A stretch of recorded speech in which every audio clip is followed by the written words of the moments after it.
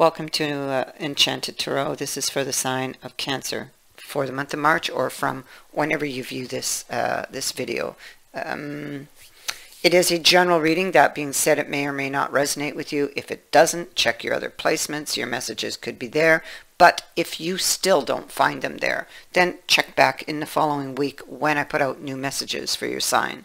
So let's just get to this reading. I feel like this is somebody who just kind of waltzed into your life at a time when you may have been feeling more vulnerable. You may have been feeling low, like you didn't really have a social life, you know.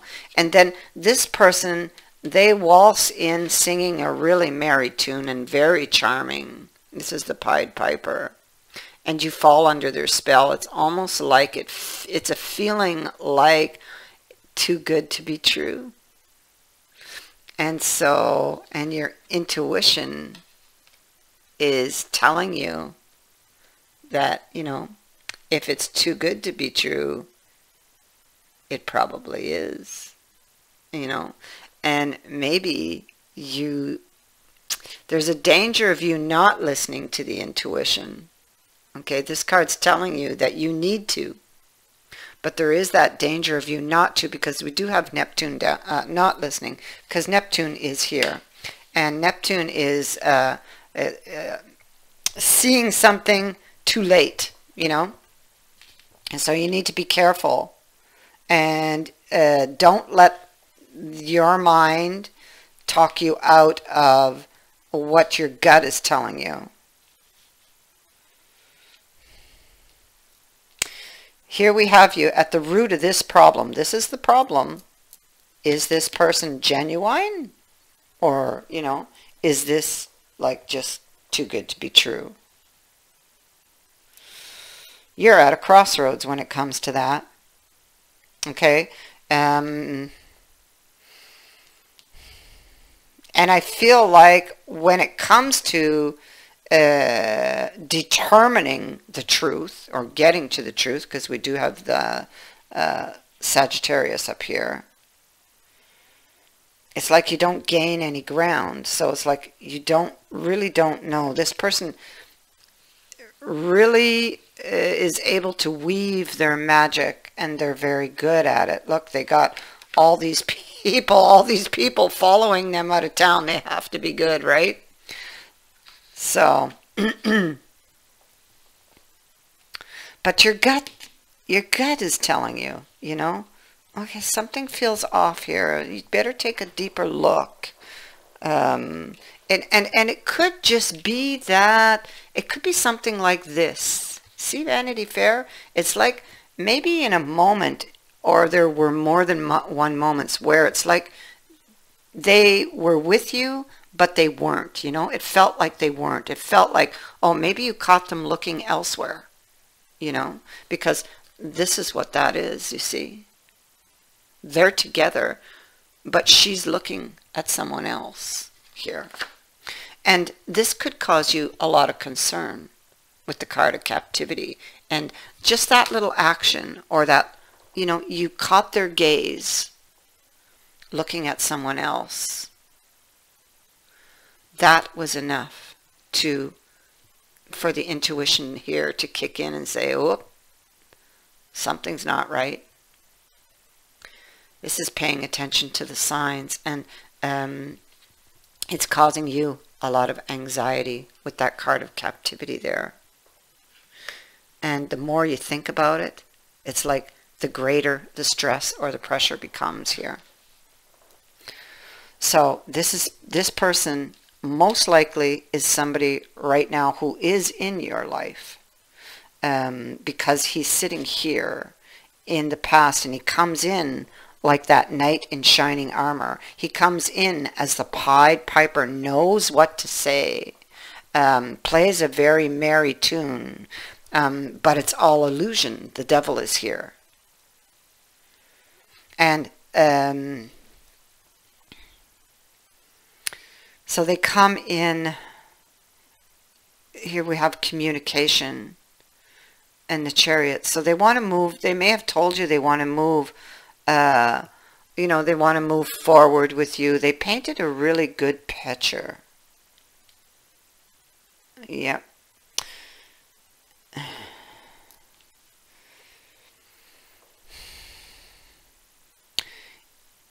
You have fears that are, it's like there's a decision to move forward with this person or not. That's hanging in the air.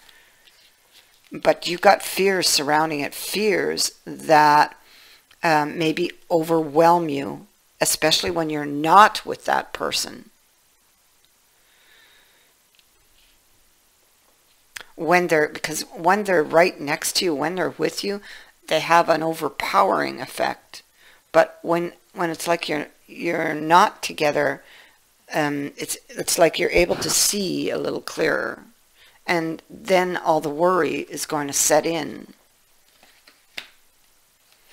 And it's like you're waiting on the results. The devil's here again. So these are all, and I'm going to say that these are all because this person is a trickster, you know. Because of the main card, which is the central issue, and the central issue is the Pied Piper. Somebody who's deceiving you, and you have a card of deception right above, and this is what you're worrying about. And your intuition is telling you, okay? But you're not, it could be a war between, you know, what you're feeling and the mind. Yeah, so it's like you're going to wait on the results perhaps to see if this person is genuine, or are they hiding something from you, or are they hiding many things from you? Is this really your sword to pull? Because they're making it appear as though you guys really have a good connection, but with the devil it's an appearance. He is the seducer. In fact, that's the name of this card in this deck, the seducer, you know. So would you be putting effort for nothing if you continue, if you take the offer? They're offering you to move forward, and for some of you, this is an offer to move. They want you to literally pick up and move towards them. And this could involve changing cities. I mean, this could be a huge decision. Changing countries. Only to find out you were hoodwinked. You need to think about this, because this is a card of being hoodwinked.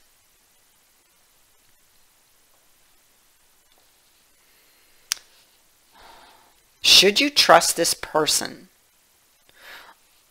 You're carrying a heavy burden when it comes to those thoughts. The Hanged Man. You're seeking information, waiting for a sign, or looking at the signs. What would be the cost? This is, it can be that you need to be cautious about over-trusting this person, because this can be head up in the clouds energy. It's a card of mistrust when it's upright. When it is reversed, it is a card of head up in the clouds, okay? Not looking where you're going, so be careful. And maybe being unable to see is a burden for you, possibly. You are in, it's like you're trying to prepare yourself, possibly, because we do have a card of training here, to have a conversation, or, excuse me, preparing for what could possibly, what would come, like, because you're in the hangman mode, so looking for signs, waiting, What would be the cost? Maybe you're preparing for that. You know, what would be the cost if I accept this offer, and let's say I move, you know, to another country, overseas, whatever, and then get there and find out, you know, I've been hoodwinked.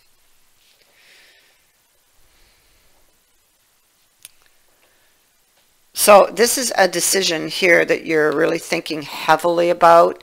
And, you know, you're in the Nine of Swords energy. You're just so confused. You do desire this person. You do feel a connection to this person. But keep in mind that what they were showing you wasn't real. You need to keep that in mind. You have the devil, the seducer. You have the trickster.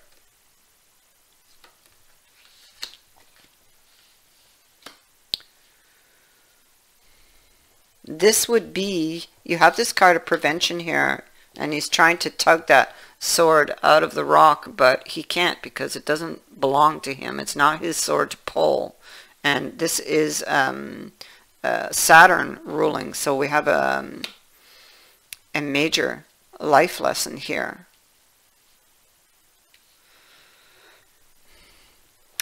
Ultimately here, you need to trust in your intuition. You have the moon in reverse here. Trust your intuition and follow your instincts, because they are going to guide you to the right action. You don't know what to do, okay? Don't listen to the mind.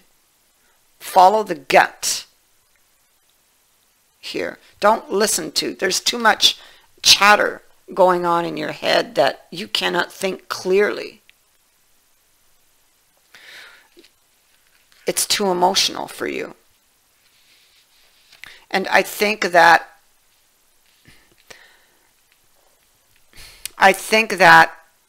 at some level, I think that you know what the right thing is to do. But it's that possibility of it. What if it's true?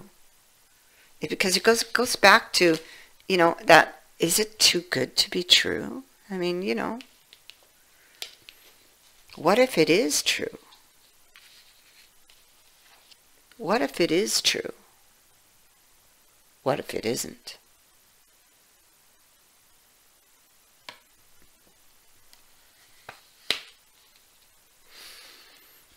And so you're struggling with this, trapped in your fears. Yeah, wishing that it is true, wishing that for this connection, for this new beginning, but it's just that gut. If it wasn't for that feeling you had, if it wasn't for that feeling, you know, there's something here.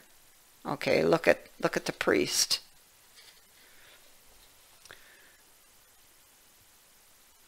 There's something here that maybe, you know, you're feeling or you don't want to see.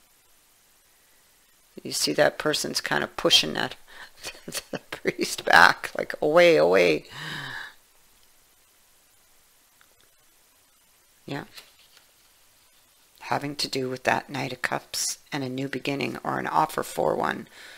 You know, feeling like it's a soulmate. If you took the offer, it would take a turn for the worse. You have the Wheel of Fortune in the reverse on it. Listen to your intuition and listen to your gut, and it is going to guide you. That's the biggest piece of advice I can give you here. Also, you know, if it's too good to be true, it most likely is. I thank you for watching. for liking and for sharing my videos and for subscribing. Also, thank you to everyone who has sent in a donation. It is greatly appreciated. Many blessings.